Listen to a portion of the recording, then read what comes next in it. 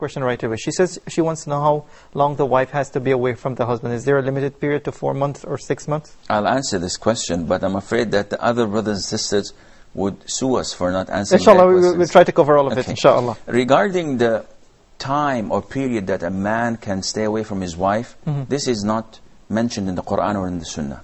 So it is dependent on the agreement between the two.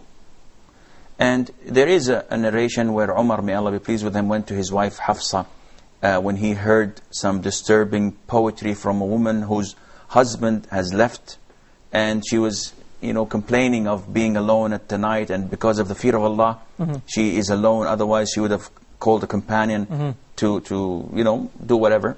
So he went. He was petrified, and he went to Hafsa and asked her, how long would a woman be or tolerate her husband's absence? And she said something like 4 months time.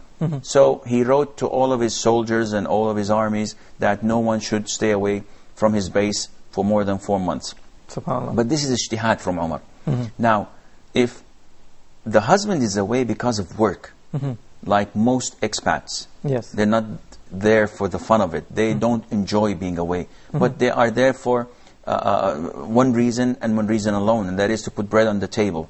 So if they are traveling away from their wives and they have an agreement that I'll go for 1 year, I can't have except 1 month per year, and she is capable of coping with this, alhamdulillah. If she's not, if she is afraid that if he goes for more than 3 months, shaitan is there, and she's weak, and she is vulnerable, she will go to the wrong path, and in this case, they cannot be separated. He has to come back.